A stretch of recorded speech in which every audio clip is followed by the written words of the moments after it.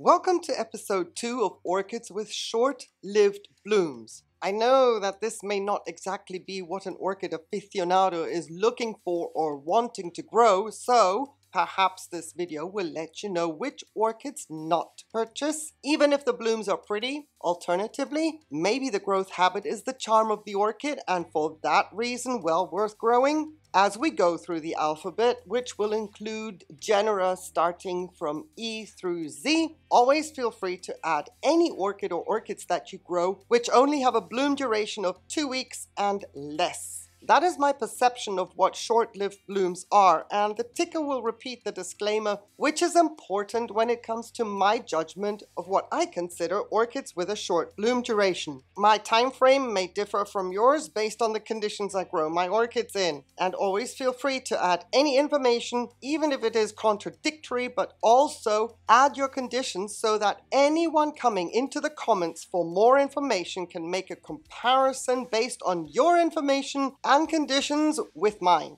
I'm also referencing the bloom duration of single blooms because some orchids in this video may have a long bloom duration based on how the buds form when they bloom out. But if you happen to purchase an orchid that has as yet to mature, the extended bloom duration because of multiple scattered blooms over an extended period of time will not take effect until some of the orchids in this episode mature enough to be able to make it happen. We're also going in alphabetical order, not based on the really short-lived blooms to the somewhat short-lived blooms.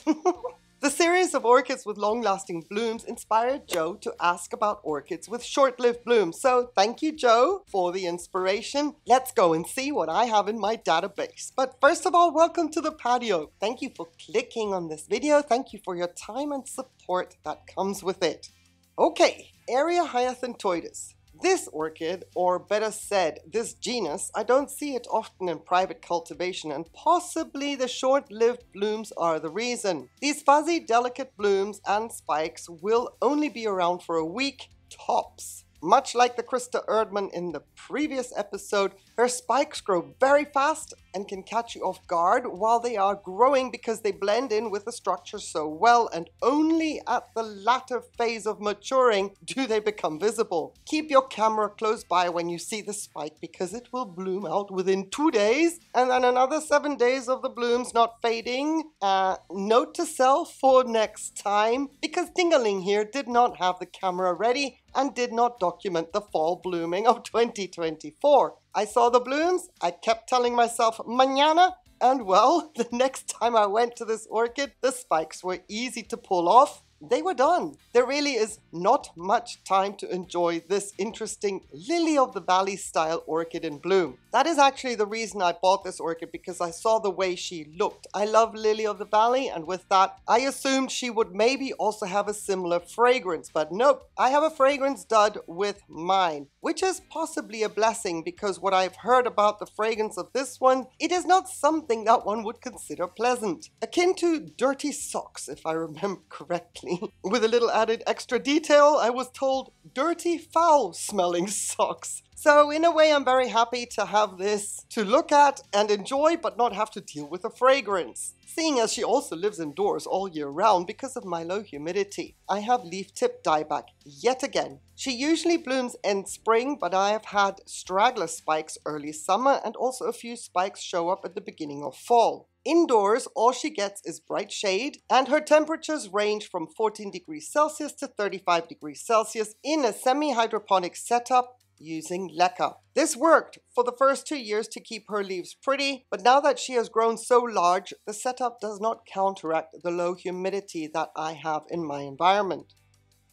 Now here is an interesting orchid in the Angrecoid family. And this one, it will take some patience to be able to enjoy a bloom show for 4 weeks, but know that each bloom will not last for more than a week. So to get the blooms to open pretty much at the same time makes for an abundant visual, but it is also over pretty quickly. It depends which you prefer, a short burst of fun and beautiful, or an extended blooming with 1 or 2 blooms to enjoy over a longer period of time. This is Jamelia arborescens. When I saw the blooms in the listing, I had to have this orchid because, well, look, you tell me, aren't they just the most amazing blooms that are rarely seen on any orchids? I love them. The fact that it is a slow-growing orchid helps to maintain its supposed medium size and keep the space issues on the shelves relatively in check for many years, minus aerial roots. As you can see, after 6 years of growing this orchid, mine has grown a lot of plants at the base and is also growing new fans higher up in the stem. Most of the fans at the base are now blooming size as well, which helps with some form of show, even though it is scattered. If I can keep her growing well, then in another 3 years, the lower fans will have reached a certain height so as not to have the long spurs get caught in and amongst the tangle of the leaves at the base. This orchid is not fragrant, and she lives in bright shade for 8 months of the year, and then, well, the winters are a little gloomy for her. Her temperature range here is 14 degrees Celsius up to 40 degrees Celsius, and this year is the first time I've had to keep a keen eye out for scale. All these years, she did not attract any pests, but 2024 has been a bit of a new on-guard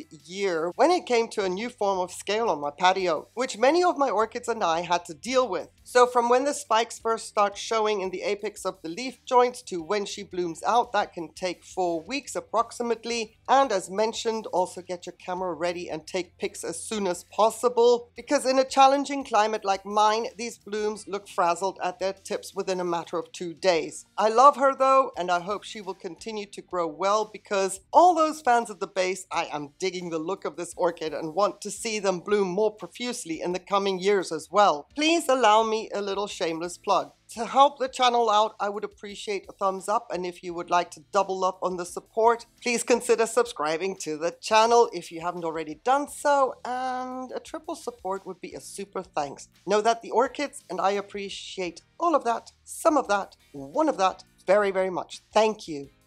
Now, Laelia Diana has only bloomed once for me, and the bloom did not last beyond 8 days. I would like to put a disclaimer on that though. It could be that she only bloomed so briefly because it was her first time bloom. I still want to include her in this category of short-lived blooms just in case you see her, want to grow her, and then only have her bloom for 8 days. The orchid is a miniature, and mine grows in a semi-hydroponic setup with a mix of 50% grit, 50% akadama, and some top dressing of lava rock. This orchid is not fragrant. She isn't a fast grower, and from what I have seen with my bloom, the bloom does not fully open either. It's a pity really, because the colors are stunning and the huge lip is a gorgeous rich magenta, which cannot be fully enjoyed when the petals are hugging it. Again, first time bloomer, has not bloomed for me again, so this is just tentative information, and I would appreciate your input on this orchid if you grow her and have had her bloom several times. I'd like to know how she bloomed for you and for how long. I appreciate any additional information. Thank you so much. Mine tolerates the standard temperatures from indoors and outdoors of 14 degrees Celsius to 40 degrees Celsius, all the while living in deep shade. At this stage, I prefer her to grow more growths than push her to bloom by exposing her to higher light. More growth for me equates to more roots, making her a stronger candidate, so perhaps one day I can showcase her in bloom again, and that would be around end summer, beginning of fall of 2025. Another great reason to stay tuned. A beautiful orchid, but wow, you are caring for this one for 11.5 months, possibly add a couple of days to that, to then only have a bloom duration of maybe 10, maybe 12 days. And this is Laelia Perenniae. And this is her in bloom at the time of filming. And, well, she blooms like clockwork. Now, you see how small the growths are that have grown in my care. This orchid is not a small or medium-sized orchid when given the right conditions. Mine has to tolerate 14 degrees during the winter lows and 40 degrees during my summers, all the while in bright shade during the summer and in as high light that I can give her during the winter while she rests. Basically, this orchid rests from the time she finishes blooming in fall all the way through to mid-winter, at which time she starts growing new roots from the growth that is currently in bloom. The root growth is very minimal and is painfully slow. So, based on my year-on-year experience with my perenniae, she is in the process of growing roots until she blooms on the next growth, and that is activity, active growth activity, that we cannot see. With me, she starts actively growing a new growth early summer. So in order to be fair about giving the information as to the size of this orchid, I am going to go with the size of the growth she came with and deem her as large. During the bloom period, a wonderful elegant rose fragrance is evident from her. I love this orchid. I just wish I could grow her growths to how large they could be. Even though the size of the growths does not make a difference as to how many blooms she produces per spike, which has been 2 steady, while her first time blooming only produced 1 bloom. But I know that this orchid is capable of producing 3 to 5 blooms per spike if she gets the perfect conditions. I have consolidated the next selection of orchids with short-lived blooms into the Rapiculus cattleya section because while some of them are long-lasting, check out the linked videos in the description for long-lasting blooms, and there I have included the ones I have experience with in the ones that include the letter L. Yes, it seems a little contradictory because here I am calling them cattleyas, but my database was set up for these under Laelia before the genus name change, so forgive me. But alphabetically, we are in fact going with R as in Rapiculus. And that's my story, and I'm sticking to it.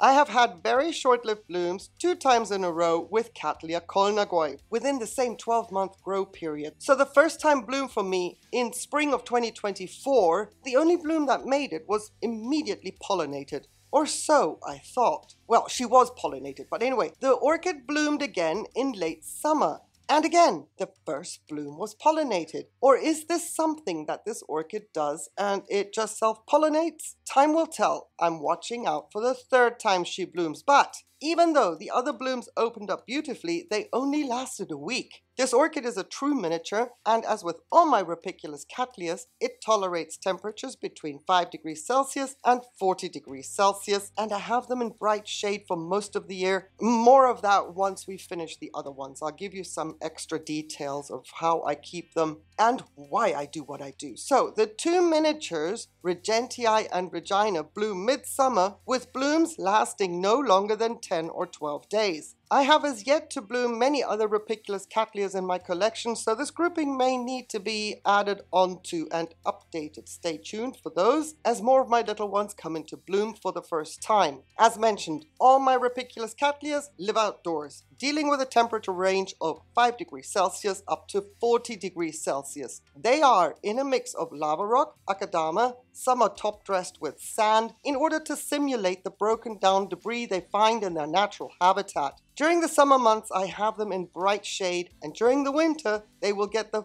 full winter conditions, the winter experience, the weather permitting, and full sun exposure. Now, while in their natural habitat, they can tolerate full sun during the summer months, understand that the reason behind me protecting mine during my summers is that they grow at elevation in their natural habitat, where the airflow is pretty continuous and much cooler than what I have here at sea level in southern Spain. And a video like this cannot not include the genus Stanhopea. This genus has sensational blooms across the board, but the longest blooms have ever lasted for me on the patio has been 4 days. That was a stretch. That was close, but it was pretty good. Usually, however, the blooms only last 3 days, and the 24 hours just made a huge difference when it comes to being on top of the orchid while in bloom, because it will take another 11 months and 3 weeks of care before she does it again. These blooms are highly fragrant, and for the most part, they are very large, so it seems to be too energy consuming for Stanhopeas to hold on to their blooms for longer. Okay, we can now say that some spikes open later than the others, thus extending the bloom duration over several weeks. But I only have this Acidensis to speak on, and one year she was in bloom for 6 weeks because her spikes opened staggered, extending the bloom duration for that long. But this year in 2024, I had her in bloom for 2 weeks as the spikes bloomed pretty much simultaneously. So you see where I'm coming from. One year you could have 6 weeks because it's a staggered blooming, and the next year, it all happens in one go, and poof, she's done. And good luck with keeping up with the new growth. These orchids are thirsty. Anyway, because of their vigorous growth, to my understanding, Stanhopeas are huge. Mine has a wingspan of 1 meter with a height of 80 centimeters, not yet including what's going on below the basket. And mine grows approximately 35 new growths per year. I have counted 41 in the last year. I've stopped counting, so I'm sticking with 35 because that in itself is impressive. Know that they need a lot of light while not burning the leaves. They need high humidity of at least 70% or higher so as not to get burnt leaves, at least with good airflow so that they don't rot the growths. But they should not be exposed to direct sun when it is really hot. And yeah, you can see with mine, this is what happens when there isn't enough humidity. Leaf tip dieback really is a huge issue, and keeping her protected from direct sun is getting harder the larger her leaves get. And with that, before committing to a Stanhopeia, remember the environmental requirements to have a lush and beautiful looking plant as opposed to one that grows well and looks a little bit scruffy by the end of the season because there's just not enough humidity around her to stop the leaves looking like this. I'm just keeping it real on the patio. And the patio gets really small when an orchid of this caliber needs a whole area without having any alternative options to put it elsewhere. I can't bring her indoors to keep her safer from the 5 degrees Celsius she has to endure. And the same is true for the challenging summer months where 40 degrees Celsius can be a possibility with humidity of 30% on average. And no bueno for these guys.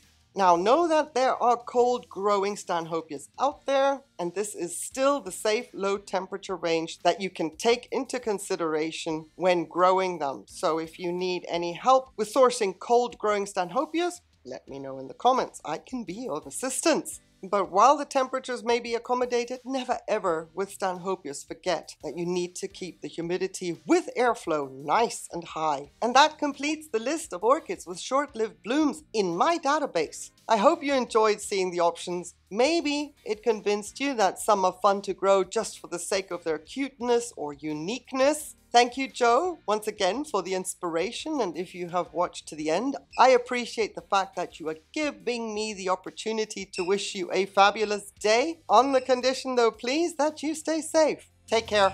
Bye.